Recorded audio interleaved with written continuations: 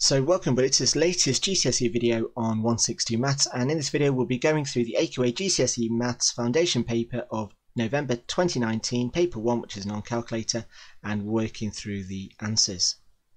Now we'll put the grade boundaries in the description below, so once you've completed the paper and you've marked it, you can see what grade you would have got for this singular paper. So let's get started on this November 2019 Foundation GCSE paper 1, which is non-calculator. Now you tend to find that the very first questions of all of these GCSE papers tend to be multiple choice. Doesn't mean that you need to guess at the papers, just means that they should be relatively simple and should be relatively quick to answer. So the first question says circle the value of the digit 9 in this number. Now with this question, the 9, you want to ask yourself, what does that represent? Well, it represents a tenth. How do I represent a tenth as a fraction? Well, it's going to be 1 over 10. So 9 tenths is going to be our third option. Question 2 relates to solving equations, so we want to make x a subject. So here I've got x equals 3x equals 6, so I take the 3 over to the other side by dividing, and so 6 divided by 3 is 2, so it's going to be our second option. Question 3, circle the correct statement. So again here we're introducing inequalities. So because we've got a mixture of decimals and fractions, what you want to do is convert it so that they're both the same. Now, personally speaking, I'll definitely convert the fractions into decimals. So here I've got 0.3 as 0.25, sorry, a quarter is 0.25, 0.3 is equal to 0.25, 0.3 is greater or equal to 0.25, and 0.3 is less than 0.25. So in terms of this, let's just have a look. I've just noticed that what I was reading out was not what I was writing down. So let's have a look at what these means. Now, in terms of inequalities, how I always remember it is that the arrow always points at the smaller number. So if the arrow is pointing at the smaller number, is this going to be true? Well, the first one, yes, because obviously 0.25 is smaller. The second one is wrong. The third one is wrong because the arrow is pointing at the bigger number. And again, the same for the last one. So the correct option here is the first option. Now scrolling down to question 4, it says circle the number that is closest to the square root of 50. Now for this, what you need to do is write down your square numbers. So here we've got 1, 4, 9, 16, 25, 36, and 49, and 64, until we get to a number that's above 50. Now square root of 49 is 7, and the square root of 64 is 8. So we're looking for which one is it going to be closest to. Now 50, is it closer to 49 or is it close to 64? Well, it's closer to 49, which is the square root of 7, so 7 is our correct answer. Now for question 5, there's so many different ways in which you can do this. Now it is worth 3 marks, so there's several ways you could do it. The most popular ways are probably doing it more the column method, where you're working your answer out like this.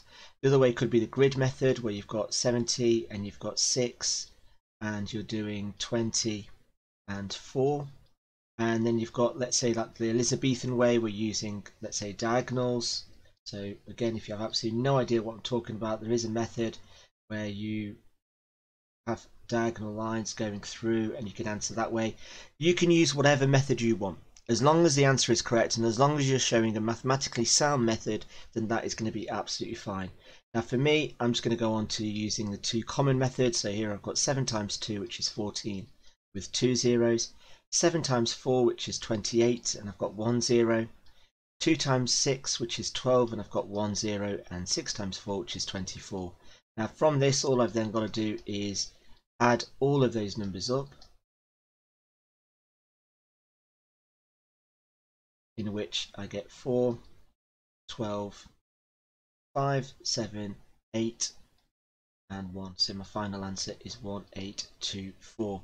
Now if I quickly just do the column method, so here we've got 4 times 6, which is 24, carry the 2, 4 times 7 is 20, 28, plus the 2 is 30, then add a 0, 2 times 6 is 12, add the 1, and 2 times 7 is 14, plus 1 is 15.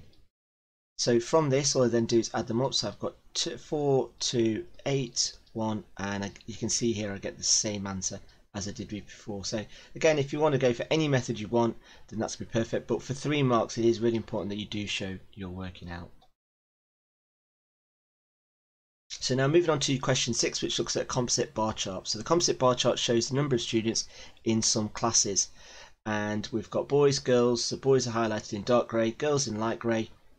And the number of students is going along the top, so the frequency, and we've got subjects going across the bottom.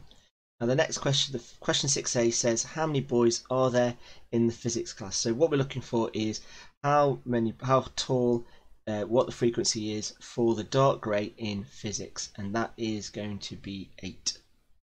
So we're just going to write an 8 in that box there. Next question says how many girls are there in the English class? So again, I'm counting how many are in the light grey. So again, you can either count the individual boxes if you feel that's more comfortable, just making sure that you are careful. But here I can see that I'm going from 13 all the way up to 29, and 29 take away 13 is going to give me an answer of 16. Now they're 1 mark, so it's just a case of reading off, so I don't need to write down any working out, just the correct answer would be absolutely fine. And then question 6c says which 2 classes have the same total of students? Well, for this, all we need to do is just see which 2 bars are the same height in total, and that is going to be physics and arts. Now if I rotate all the way around, then I'd still get the 4 marks for it. Now we've not finished this question because the question says in history class there are 18 students, the number of girls equals the number of boys, show this information on the bar chart. So in terms of the information I've been given, the total height is going to be 18, and I need to split the number of boys and girls by 2, so I'm going to have 9 boys and 9 girls. So going back to my chart here, now with a bar chart we need to make sure it's equally spaced, so I'm going to go for 1 single bar. I'm just going to label that history, and we're going all the way up to 18, so 18 is just too shy of that 20 block, it's just there. And again, I should be using a ruler, but again, just for the purpose of speed, I'm just going to do it like this. And then we're going 9 for the boys, which should give me a nice even split with the girls. And then all I then need to do is shade it in, and so let's get a dark grey, just shade that in. Now again, you're not going to get any extra marks for your colouring skills, but you want to try and keep it in the lines and make sure that you have used a ruler for this. And let's just see, have I got a dark grey? I just about have. Shade that in. The most important thing is that in the bar you can see that it goes all the way up to 18, and you've got a horizontal line going through 9, and that should be absolutely fine for that question. So I'm moving on to question 7. So this is looking at decimal division. Now decimal division is done in the exact same way as normal division. The difference is we just need to make sure that we put our decimal point on top of the bus stop in the same position. So here I've got 6 divided by 1, which is 0, so I carry the 1. 6 is into 18, goes 3, and no remainder, and 6 goes into 6 once, so the final answer is 0.31. Now for question B, now again this could be done in several different ways. It's only worth 1 mark, so you're going to get the full answer. So for here, how I'd like to teach this is just doing 4 times 2. And what I've done is I've moved the decimal point 1 place to the right and 1 place to the right there. 4 times 2 is 8. So now what I need to do is move the decimal point 2 places back in the left direction. So if I've got 8, my decimal point is here, moving it 2 places, so the decimal point goes there. So then my final answer is going to be 0.08. Moving on to question 8. What we've got here is, here are 4 cards, choose 2 cards to make the answer to this calculation a whole number. Include the answer in your calculation. So what we're wanting to do is just end up with a whole number. Now how do we end up with a whole number? Is several ways. We can just do trial and error, but what you want to try and do is, I would say, think about it as money. So think about this as £8.60, think of this as 27 pence, and should we put that pence sign there, so let's just get rid of that. Think of the 6.3 as £6.30, and think of the last one as 40 pence. I want to add 2 amounts so that I don't have any pence. So for this one, the answer is going to be 8.6 and 0.4, and that's going to equal 9. And I would say that's the only combination that you can have for this. Now again, if you wrote 0.4, 8.6 in the other direction, then that would be absolutely fine. For question 8b, it says choose two cards to make the answer to the calculation as large as possible. Include the answer in the calculation. Now, because we're subtracting, to get the biggest answer, which is what we're wanting, the first number needs to be the largest possible number, and the second number needs to be the smallest. So if I go back to having a look at what my list of numbers were, I want to pick the biggest out of those four numbers, which is 8.6. And I want to subtract the smallest amount, which is 0.27. And then all I then need to do is do the subtraction. Now, if you are going to do the subtraction, make sure that the decimal point goes in exactly in sort of columns, and we add the 0 from there. Now, again, it's several ways in which you can do this. If you treat it as £8.16.27, you'll probably be able to do this question in your head, in which we get the answer of 8.33. So question 9 says that Jenny buys 5 rulers and 2 pens. She works out how much she should pay. The price of rulers and pens are later stated above. Jenny's total is wrong. What mistake has she made? Include the correct total in your answer. Now here we want to check, is 5 times 85 £4.25? So let's just double check. So let's have a look. So 85 times 5. So 5 times 5 is 25. 5 times 8 is 40, plus 2 is that. So yes, she's correct. So that amount is correct. Now I can see straight away, without having to work it out, that £2 times £3.50 is not £6.10. So I'm guessing that's where the mistake is. So 2 times £3.50 is not £6.10, it's £7. And so then our correct total is going to be £4.25 plus £7, which gives us a total of £11.25. Now, in terms of 2 marks, 1 mark will be for the mistake that she's made.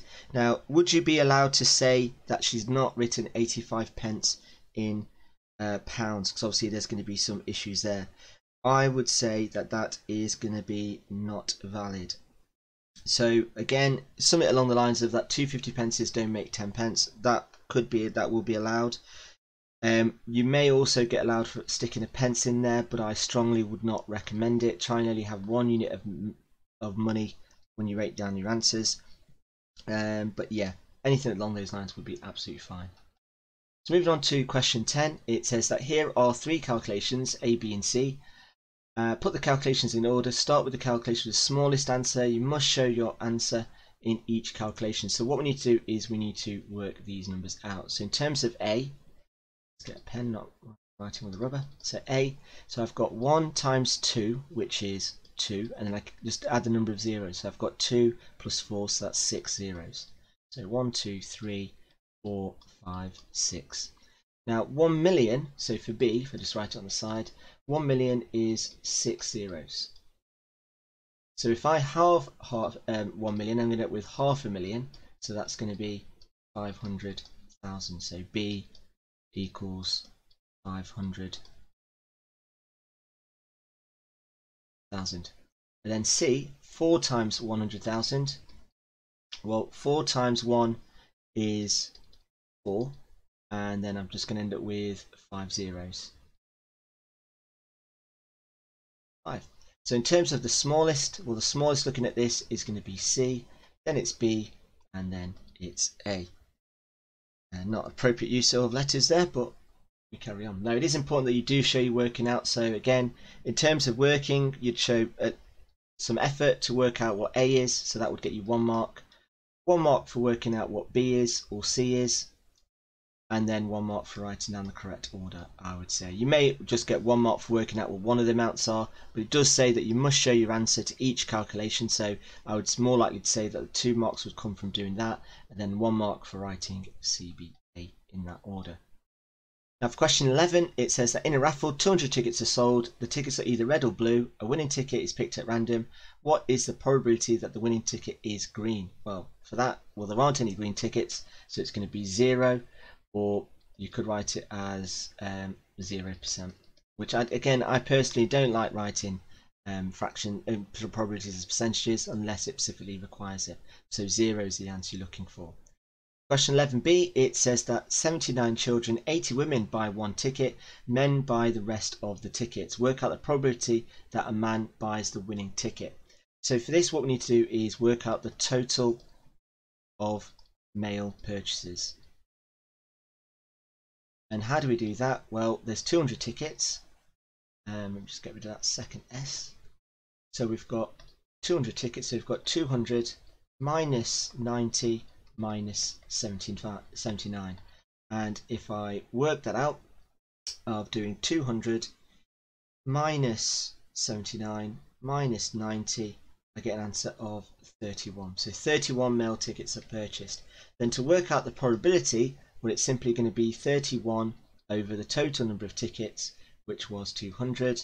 And then I just need to see, does that simplify? No. So then that there is my final answer. Now, if you wanted to give it as a decimal, but because it's a non-calculator, again, I wouldn't recommend it. I would leave it as a fraction as the most simplest answer. Particularly if you're practicing this, don't use a calculator, just leave it as a fraction, it's so much easier. So question 12 says that a college has a total of 105 teachers, 19 more female teachers than male teachers. What proportion of teachers are female? Now, again, there are several ways in which we can do this. So if we said that there are X number of male teachers, then as it states here that there are 19, so the male teachers are going to be so the female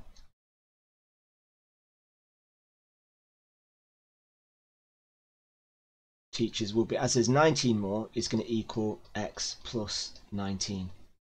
Now, from this, what we then need to do is to work out how many there are. Well, we know that there's how many there are in total. So here we've got that X plus 19 equals 105. Now, if I then go on to write this out, so I get 2x plus 19 equals 105. And I get 2x equals 105 take away 19. So 105 take away 19 is 86. And so X equals 43. So that means that there are 43 male teachers, and there's going to be 43 plus 19, which is 62 female teachers. So writing the proportion of male teachers, well, that's going to be 43. Oh, the proportion of female teachers, so it's a good job I'm reading the question. It's going to be 62 over 105. And then just need to check, does that simplify? I'm going to say no. Now for question 13, it says by rounding each number to nearest 10, estimate the value of 262 divided by 19.8. So we're going to round each number up to nearest 10. So 262 rounded is going to be 260, and 19.8, the nearest 10, is 20. So what I'm doing is I'm doing 260 divided by 20, which if I cancel the zeros, I've then got 26 divided by 2, which is 13. In terms of where you get marks for showing 260 and 20 and then doing the division to give you 13.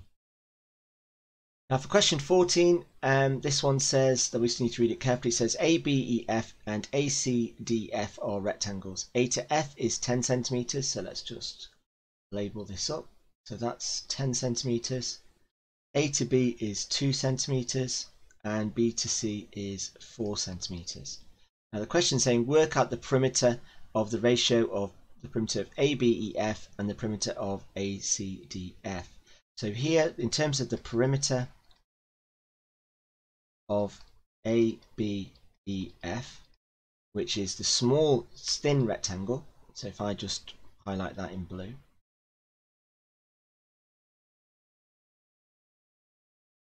then that there is going to be 10 plus 2 plus 10 plus 2, which is 24 centimeters. Then if I then work out the perimeter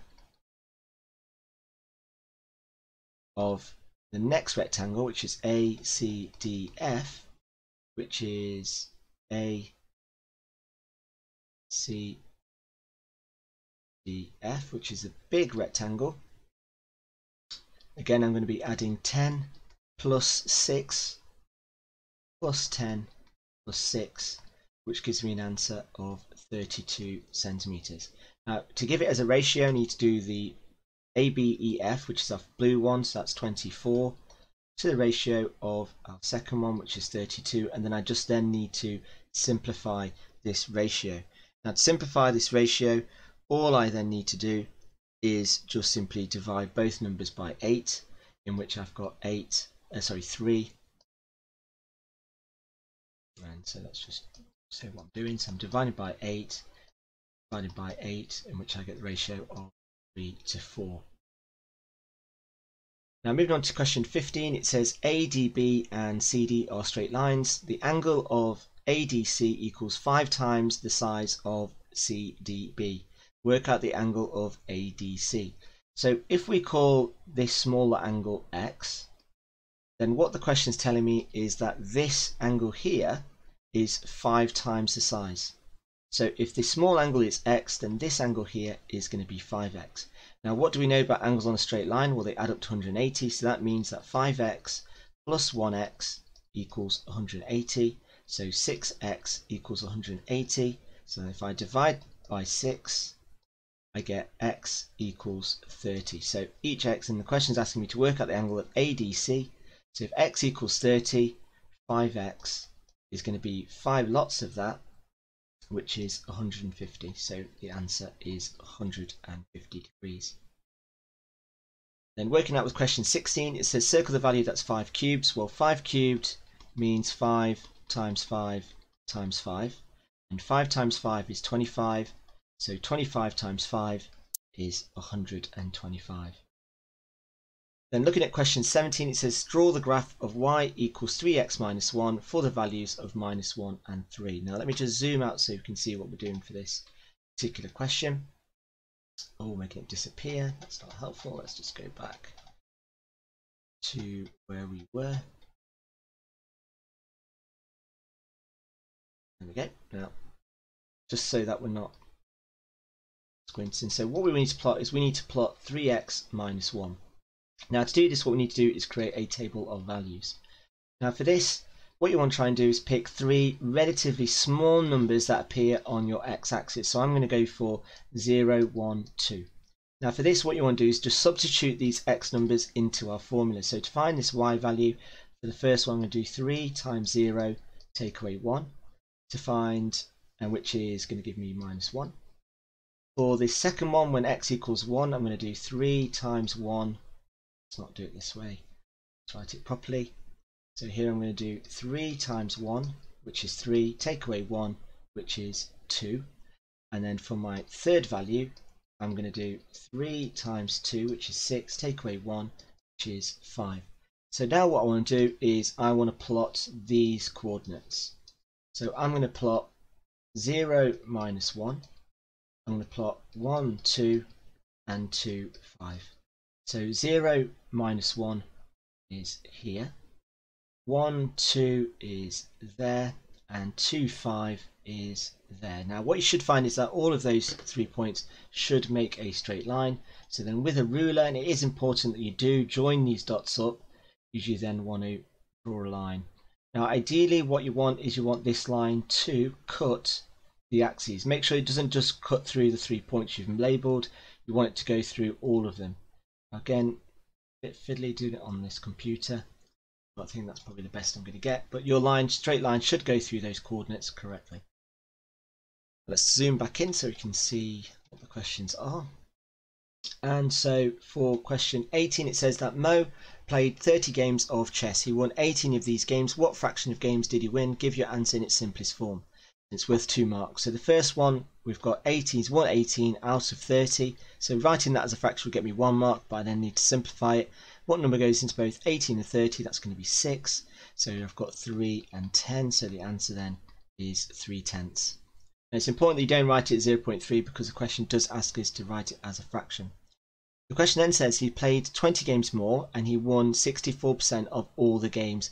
How many of the 20 games did he win? Now this one's worth 3 marks and a bit more problem solving. So the fact that he's played 20 games more means that in total he's played 50 games. Now, if he's won 64%, what I need to do is I need to work out what 64% of 50 is. Now, half of 64, well, basically from this I can just flip this. So 64% of 50 is the same as 50% of 64. Now, 50% of 64 is just half, which is 32. So the total number of winnings he's made is 32 wins in total. Now it says that in the first 30 games he's won 18. So how many more of 18 to 32? Well, how many more wins did he get in those extra games? Well, it's going to be 32 take away 18, and 32 take away 18 gives me an answer of 14. So the answer there is 14. Now looking at question 19a, it says that in a field the number of sheep to the number of cows is 10 to 3. Zach says that there are 10 sheep in the field. Give a reason why Zach could be wrong. Well, when it comes to ratios are exactly like fractions, so that they can be simplified. So the reason why Zach could be wrong is because the ratio may have been simplified. There are other couple of reasons that you could have, but I would say that's probably going to be the most recent. So you could say that, again, there might be 20 sheep. The number of sheep could be any multiple of 10. The ratio may have been simplified as I've stated, and the number in the ratio does not have to be the actual numbers. So anything along those comments would get you the 1 mark. For question 19b, it says that in a different field, the number of goats to the number of pigs is 13 to 4. Priya says that there are 3 times as many goats as there are pigs. Is she correct? Well, in terms of her reasons for this, well, the question is going to be yes. And the reason for this is because if we, as you can see with ratios, this is going to be in its simplest form. So here, if I did 4 times 3, which is 12, and 12 is less than 13, so obviously it's always going to be more than 3 times. So whatever the number of pigs are, you're going to be dividing it by 4, times it by 13. That will always give you an answer that's going to be more than 3 times, because 13 is more than 3 times bigger as 4. So something along those lines would be absolutely fine for you to write. So let's just write that down. So here we can say that 13 is more than 3 times bigger than 4. So again, something along those lines would be absolutely fine. And then moving on to question 20, it says that an ordinary die is rolled and the probability of getting A is 5/6. Which of the current statements is true about event A?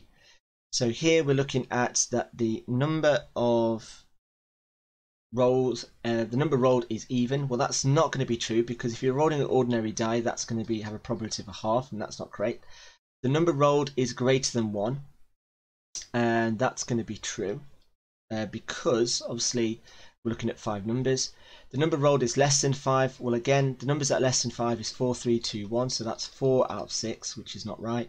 And the number rolled is prime. Again, well, that's wrong, because there's 3 prime numbers on an ordinary die, so that's going to be incorrect as well. So there's only one correct answer, which is the second option. Question 21, we've got a double-sided equation. So again, this could be done in several ways. Personally, I would always get rid of the smallest number of x, so let's just do just that. So here I end up with 6x plus 7 equals 10. I take the 7 over to the other side, so I've got 6x equals 3, and then I take the 6 over to the side by dividing, in which I end up with 1/2. Or you could write it as 3 over 6, or you can write it as 0.5, and that would get you full marks. So looking at question 22, it says, in a right angle triangle, the smallest angle to the largest angle is 2 to 5. Work out the 3 angles of this triangle. Now, without drawing a diagram, this question is pretty tricky. So let's start by drawing a right angle triangle. Like so. Now, the common mistake that people make is obviously this angle is going to be 90 degrees. So we know that one angle is going to be 90. The question is, which angle is going to be the biggest? Now, looking at my diagram, you might think, well, this angle is going to be the biggest, and this one at the top is going to be the smallest. However, you're going to be wrong because the biggest angle is actually 90 degrees. This is the biggest angle because anything bigger than that is going to be an obtuse angle, which will never find in a right angle triangle. So here the biggest angle is 9 parts. So 90 degrees equals 5 parts. So then 1 part, let's just get rid of that one on the other side. So 1 part is going to be 90 divided by 5, and how many 5s go into 90? Well, that's going to be 18. So to work out what the smallest angle is, which I'm going to say is the blue one, which is our smallest, that's going to be 2 lots of 18, which is 36 degrees. Then to work out our final angle, so this little green angle here, all I need to do is do 180 minus 90 minus 36. Well, for this I could do the subtractions, not a problem, or I could just find out what do we need to add to 36 to make 90, and that is going to be 54 degrees. Now if you wrote those angles in any other order, that should get you with the correct full marks. So as long as you've got 90, 36 and 54, it's all good. Question 23 says, which of the following is discrete data? Circle this. Now discrete data, if we just have a little description of what discrete data is exact values. So it can only be exact certain numbers, so it can only be certain numbers within a given range. So it can only be certain numbers. So the length of an arm, length can be measured in any number. So we can, depending on the accuracy of your ruler, you could go to, let's say it could be 27.267829 centimeters. So again, it's not going to be that. The height of a door again is going to be, could be anything. How tall it could, again, looking at the, so accuracy of your length measurement is not going to be true. Number of pets, well, you can only have a certain number, and it can only be whole numbers. So because you can't have 0.3 of a pet.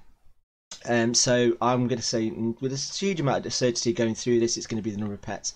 Also, unless you're living in a zoo, you're not going to have like 3,000 pets. So it would be within, as we might have pet control around your house.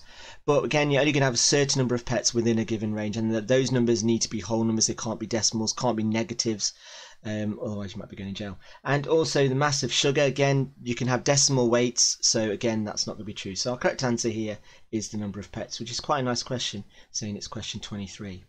For question 24a, it says here are 2 triangles P and Q, and the question saying that we're going from P to Q, and the question saying here is a statement, transformation that maps P to Q is a reflection in the line of x equals -1. And we need to make one criticism of this. Now here, the actual reflection line is here. So basically, one criticism is that the reflection line is wrong or incorrect. Now there are several things in which you can say for this particular question. So anything along the lines of that it's a wrong line that's been given, which is what we stated. The actual correct line should be y equals -1, not x equals -1. But other acceptable answers, you can say that the given reflection line image would be in the second quadrant. So in other words, in the one on the other side. So this here would be our second quadrant. You can say that the line that's given is vertical when you want a horizontal line, so that would be fine. Given you could either give coordinates of where the reflection is and how it doesn't work, but I would say the most common statement that's going to be made is that reflection line is incorrect and that it should be x equals -1. For question 24b, it says here are 2 shapes C and D. Here is a statement, a transformation that maps C to D, so we're going from this to this. Is a rotation of 90 degrees anti-clockwise. Make one criticism. Now if you revise rotation and you're describing a rotation, you should know that there are a couple of bits that you need to know. Not only do we need to know what the transformation is, which is rotation, we also need to know 90 degrees, we also need to know the anti-clockwise, but one thing we are missing is the center of rotation, which in this case is 0, 0. And I would say that there is probably the most common answer that you could get. But again, there are several statements you can make that could give you the full marks, but I would say go for that one and you'll be absolutely fine.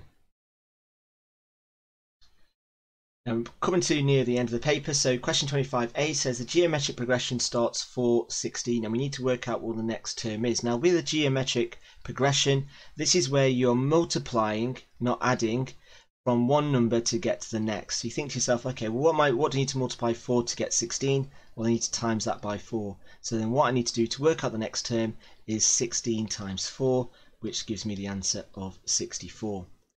Now the next term in terms of Fibonacci sequence, this is where you are adding the previous two numbers to get the new number. So to get this next number, what I need to do is add 3 plus minus 8, and 3 plus minus 8 gives me minus 5. And then to work out the next number, so here I've got, if I just write minus 5, so to find the next number I then need to add these two numbers together, so it's going to be minus 8 plus minus 5, which then becomes minus 8 minus 5, which is minus 13. And then moving on to our next question, it says given that a times 60 equals b, work out the value of 4b times a. Now for this what we need to do is just substitute this for b. Now another way of writing that is 60a. So if I do that, so instead of writing, I've got 4 times 60a over a. If I simplify the top, I just multiply the numbers with the numbers, so that gives me 240a over a. And as I've got a at the top, a at the bottom, it just cancels out, so my answer is 240. Then looking at question 27, it says write 27 times 3 to the power 2 to the power of 7 as a single power of 3. Now what we need to do here is we'll look at indices. Now I can write 27 as a power of 3, and how many 3's do I need to multiply to get 27? Well, 3 times 3 gives me 9, times 3 is 27, so it's 3 cubed. So how I can write this question is 3 to the power of 3.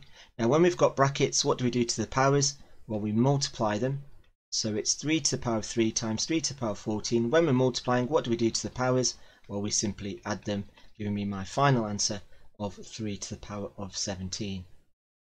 And looking at the next question, question 28 says here are two solids. We've got a cylinder with a radius of 4 and height of 10, and we've got a hemisphere of radius of 6, and it's got our formula here.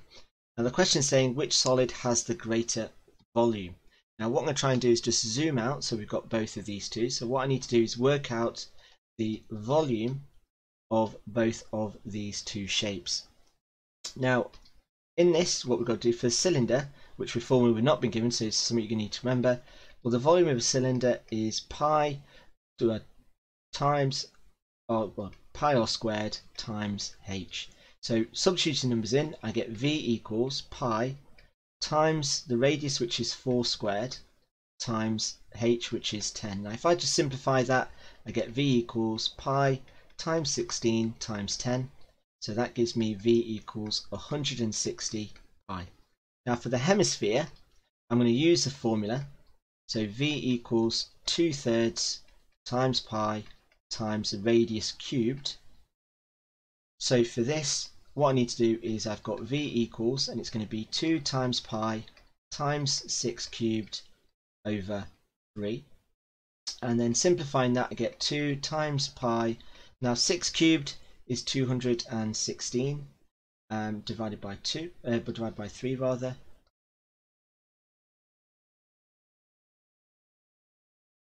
And let's just change that colour. There we go. And then all we then need to do is simplify that thing. So here we've got 2 times 216 is going to be 432 pi divided by 3, and 432 divided by 3 equals 144 pi. Now if you're not sure how I've got that, all you just need to do bus stop and you get 140. So, and now, so in terms of that then, what we need to do is just compare these two volumes. So which is going to give me the bigger answer? Well, it's going to be the volume of the cylinder. So here in this, what we then say is the volume of the cylinder. Now all of the working out that I've done up there needs to be written in this space here. And then moving on to our latter parts of the question. So here let's just zoom in. Now these questions are going to be like the starting questions on the higher paper. So it then says that Saj makes rose pink paint and cherry pink paint. He mixes the red paint with the white paint as shown. He makes 60 litres of the rose paint.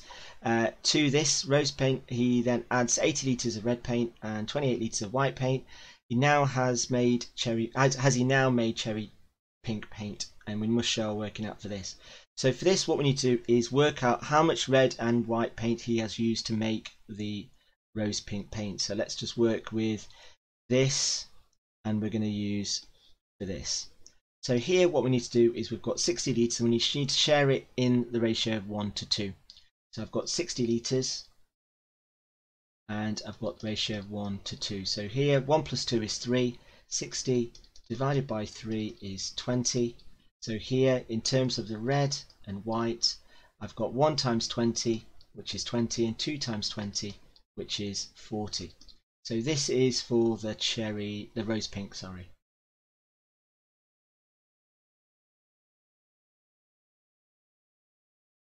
Now what we've then done is we then need to add 80 litres of red, so we need to add 80 to this number, and we need to add 28 to this here, to the number of white litres. So in terms of the total litres, I've got 100 litres to 68 litres.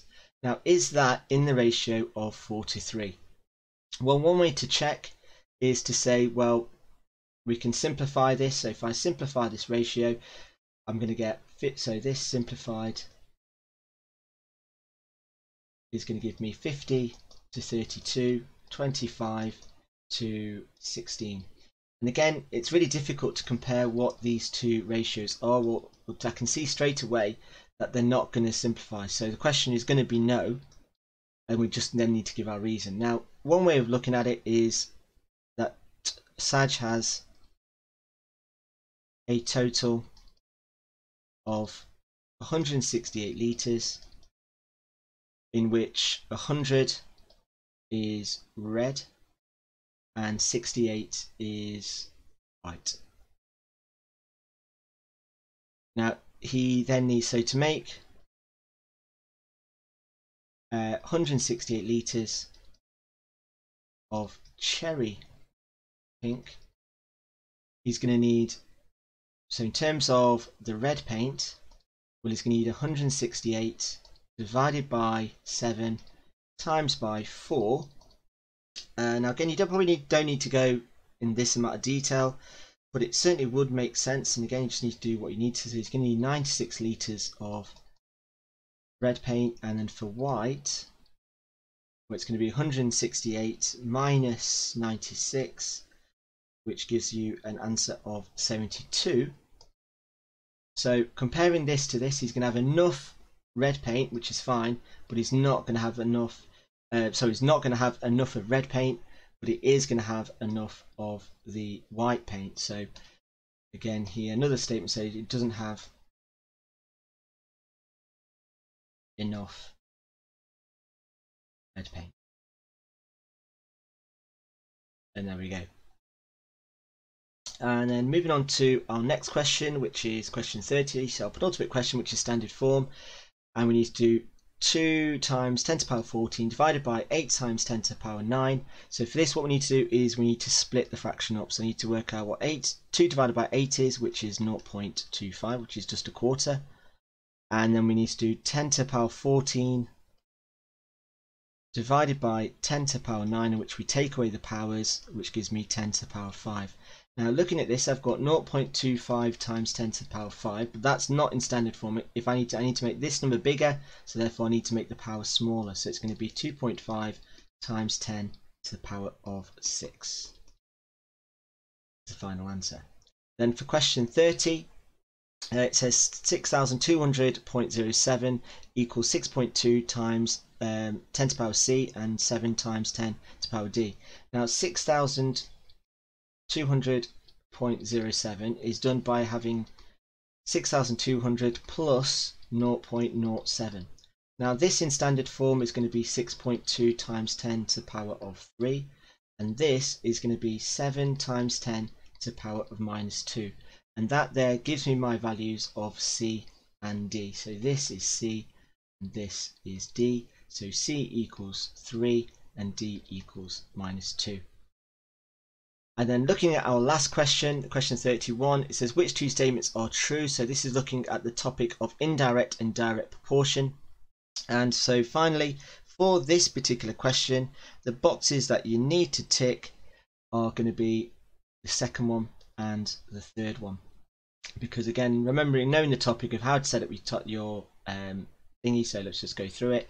So this statement is V is directly proportional to H, which gives me V equals KH, which is, as you can see, is not what we've got there.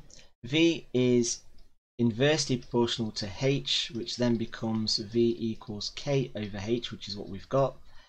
V is directly proportional to 1 over H, which again gives me the exact same thing. So again, that's going to give me V equals K over H. And V is inversely proportional to 1 over H, so that's going to be 1 over H, which is just going to give me V is equal to H, which is wrong. So that's where our first two options are there, and we've come to the end of the paper. Now we'll put the grade boundaries of this paper alone in the description below for you to see what you would have got once you've completed your paper.